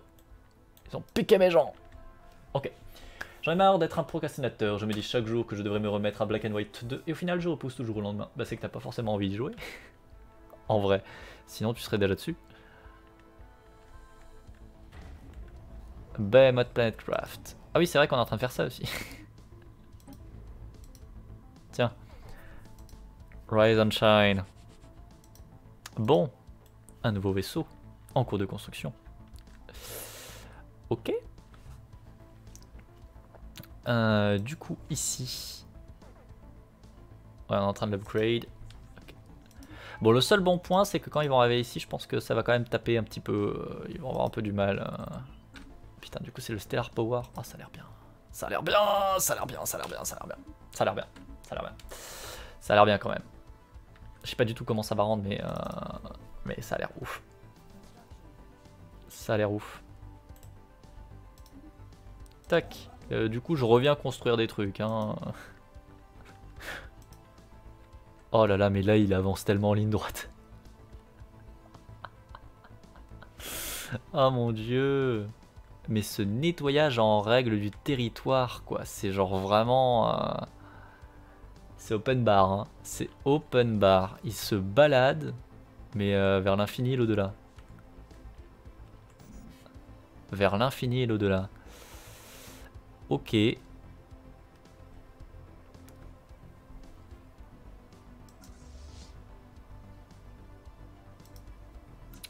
Du coup, est-ce qu'on a des choses un petit peu qui apparaissent Déjà, on va les mettre en mode attaque. Tiens, on n'a plus le bombardement du coup. On avait le bombardement où on détruisait totalement une planète, c'est plus le cas. Ils sont plus là. C'est rigolo ça. Central Station. Quoique, on va plutôt peut-être dire ici du coup. On va peut-être plutôt dire ici. Pareil pour là, tac. Shipyard d'Itram. Le but du jeu, c'est qu'il faut absolument protéger le shipyard d'Itram. C'est notre source de vaisseau, il faut pas la perdre. Il faut pas la perdre. Il faut vraiment pas la perdre. Est-ce que je les rentrerai pas d'ailleurs? Parce qu'ils sont pas hackés. Ils sont pas hackés étonnamment. Je sais pas pourquoi. Pourtant ils ont normalement rip-hop hacké. Mais ils ont pas du rip-hop sur la méga structure et pas sur et pas sur le sur la base, sur la starbase. Je pense que ça doit être ça. Je pense que ça doit être ça. Ok. Allez, le jeu fait un effort. Market Station Lost. Ah.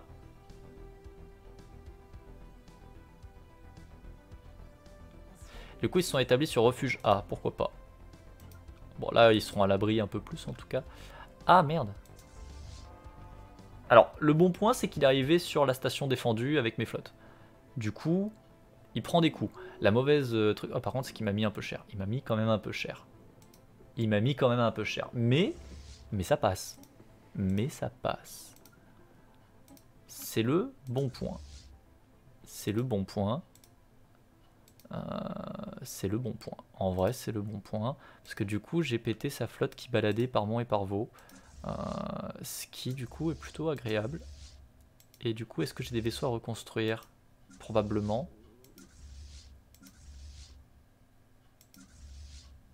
Bah, pas tant que ça, au final. Pas tant que ça. Alors j'ai 2 armadas qui sont prêtes. L'armada de Kirihit notamment. Tac. Qui est rentrée à domicile. Et l'armada de Dark qui est rentrée à domicile. Sauf que du coup je vais vous déplacer vers là-bas. Je vais vous déplacer vers là-bas. Tac. Tac. Et du coup je vais venir mettre quand même un peu des leaders. Je vais quand même venir mettre un peu des leaders. Alors ça du coup ça sera l'armada de Castigmat. Armada Castigmat. Tac. Ici. Ça sera paramédic.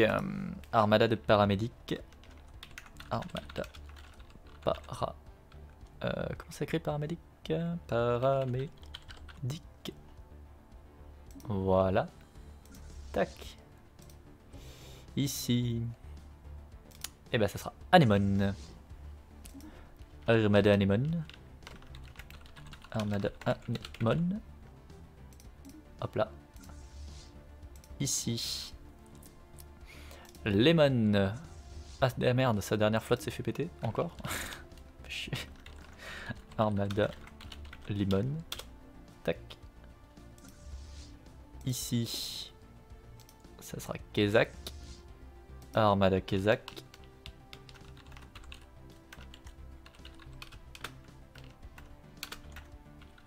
Kezak. Tac, on va refaire tout bien au propre. Hein.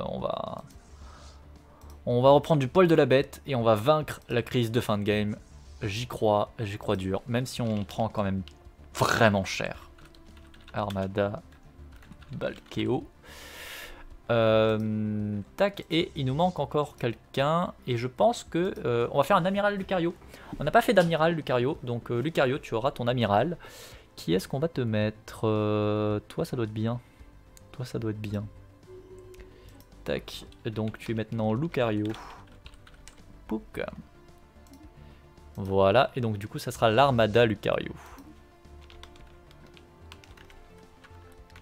Hop là. Armada Lucario. Et voilà. Tu as désormais une petite flotte. Tu n'es plus seulement un scientifique. Ta dynastie se répand à travers l'espace. Maintenant, tu es également une amirale. L'amirauté. Est-ce qu'on ferait pas une autre flotte? Alors il a encore un titan qui se balade par ici. Alors j'ai l'impression, étonnamment, qu'il ne fait qu'une flotte qui sort balader en mode coucou c'est moi. Et qu'après il fout pas la merde tant que ça. Il spamme pas en flotte. Il ne spamme pas les flottes. Ce qui est bon signe. Ça me laisse la possibilité du coup de reprendre un peu du poil de la bête déjà dans un premier temps. Et du coup de pouvoir peut-être venir lui mettre un gros taquet dans ses dents. Là en plus il est en train de remonter du coup. Ouais, il est en train de remonter. Je pense que je vais envoyer ça le choper. Je pense que je vais envoyer ça le choper. Je vais envoyer ça ici. Ouais, je vais envoyer ça ici. D'ailleurs, je vais renforcer un peu nos flottes. Puisqu'après tout, nous le pouvons.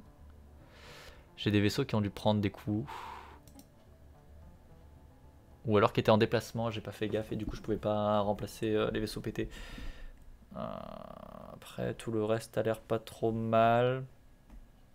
Ouais, tout le reste a l'air pas trop mal. Je vois pas d'autres endroits où je peux renforcer les flottes. Putain, vous êtes arrivé vite, hein. Vous êtes arrivé vite. Cool. Cool. Très bien. Il s'attaque pas aux primitifs. Ce qui est pas si étonnant que ça en vrai, vu que c'est vraiment en mode c'est un tournoi, on va vous tester, tout ça. C'est pas déconnant. C'est pas déconnant.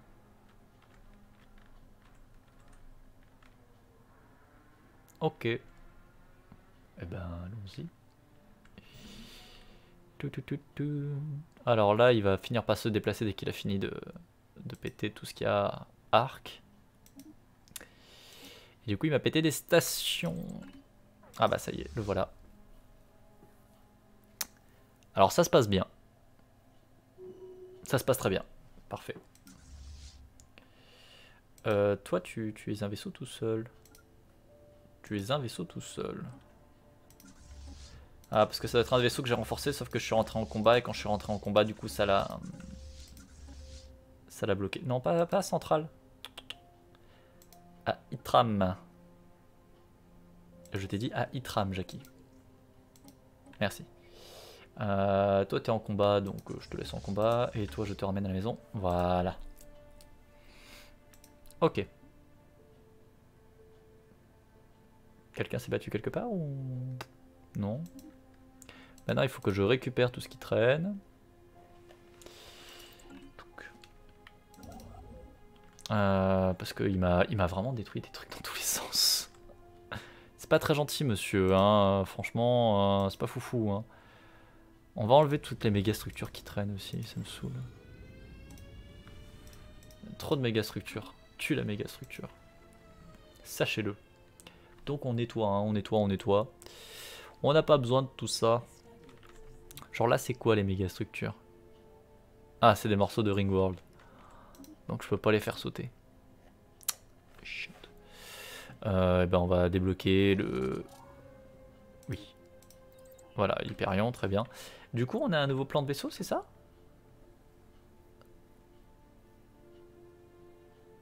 On a un nouveau plan de vaisseau? Je sais pas. Sigma... Non. Je sais même plus ce que j'ai fait. Je sais même plus ce que j'ai fait. Je pense que ça doit être un nouveau châssis qu'on a dû débloquer. Mais alors sur quoi? Je me demande si c'est pas l'Hyperion que j'ai... Sigma, Alpha... Non. Assault Carrier peut-être? Sigma, non. Battle Cruiser? Sigma, non. L'escorte? Oméga. Ok. Ce qui du coup a quoi comme intérêt?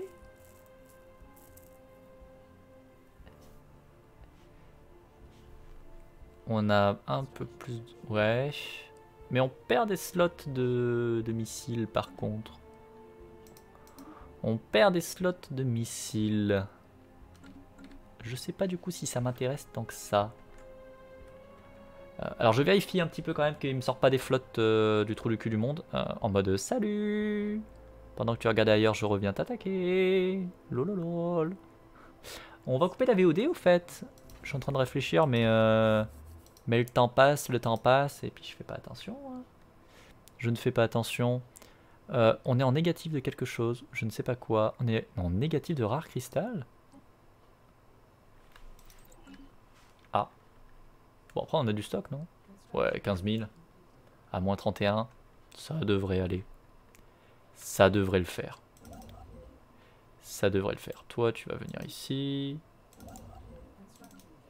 Toi tu vas venir ici.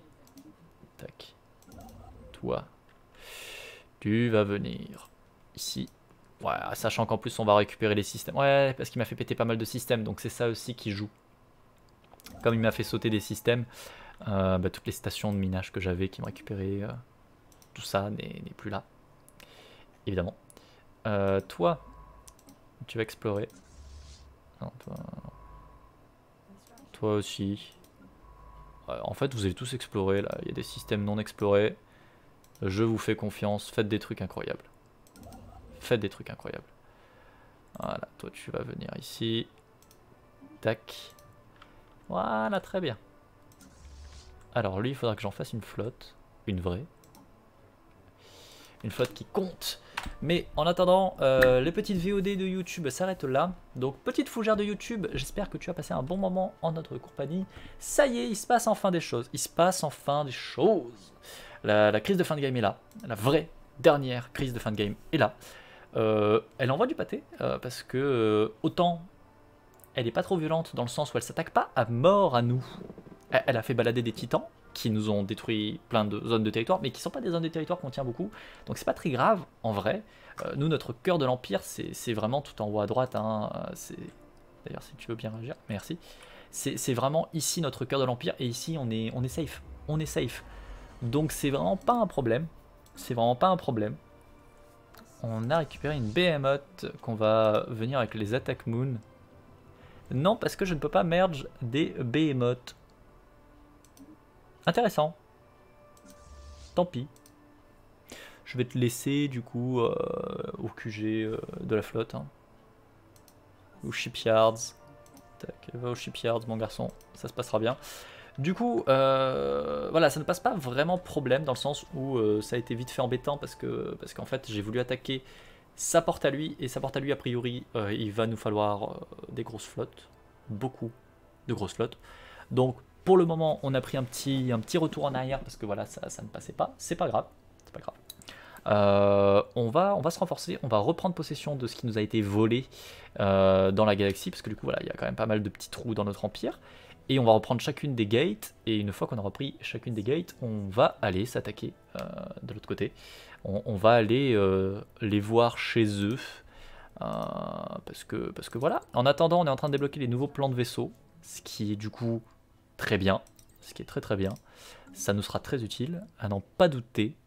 Est-ce qu'on a un truc genre le... Ah, tournoi. Ils ont réclamé 2 mondes, et ils ont 4 mondes sphères. On a détruit 30 de leurs vaisseaux. Il y a 3 vaisseaux à eux qui ont été retirés par quelqu'un d'autre. Et par contre, ils ont détruit 1900 vaisseaux. Ok. Ok. Pourquoi pas. Bon, on va continuer à débloquer tout ça. Hein. On va prendre notre temps. On va débloquer tout ça, on va améliorer nos vaisseaux et tout ça, ça sera dans la suite, ça sera dans la prochaine VOD. Nous, on continue en live, mais pour YouTube, c'est fini. Voilà, j'espère que tu as passé un bon moment dans notre compagnie. Dans la description, tous les liens un petit peu importants et à très bientôt.